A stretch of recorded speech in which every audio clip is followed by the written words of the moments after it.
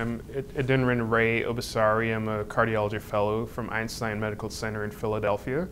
And I'm here at the International Academy of Cardiology, and I'm giving a talk on the relationship between fascicular blocks and mitral regurgitation. So it's a pretty interesting topic. Left bundle branch blocks have been shown to be associated with mitral regurgitation. And mitral regurgitation itself is important because of its prognostic implications.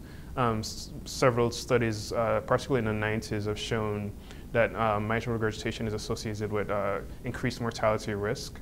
And it doesn't really matter the degree of mitral regurgitation. So we've also found in previous studies that bundle branch blocks are associated with mitral regurgitation, particularly because of the synchrony of the left ventricle. The ventricles. So in our study, we looked at about 300 patients in different groups, left anterior fascicular blocks, left posterior fascicular blocks, and we compared this with another group with no fascicular blocks. All our patients had background right bundle branch blocks because isolated left posterior fascicular blocks is rare and usually shares the same etiology and pathogenesis as right bundle branch blocks.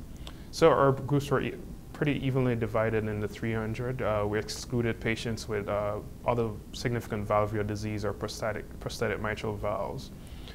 So in our study, we found that fascicular blocks combined were associated with an increased prevalence of mitral regurgitation about 65% of the time.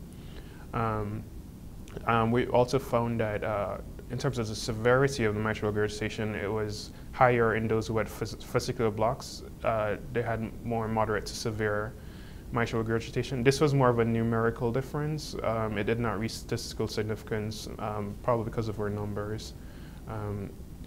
And then in terms of our confounding factors, we looked at factors such as age, wall motion abnormalities, atrial fibrillation or flutter, ejection fraction, acute myocardial infarctions.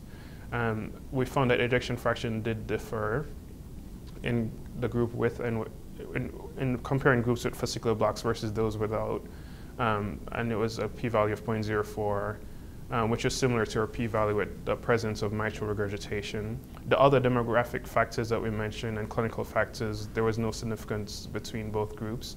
And later on to see if, we checked to see if fascicular blocks continue to predict mitral regurgitation in patients with fascicular blocks. And on multivariate analysis with those factors mentioned earlier, it was found that it did still predict the presence of mitral regurgitation, and this was also found to be statistically significant.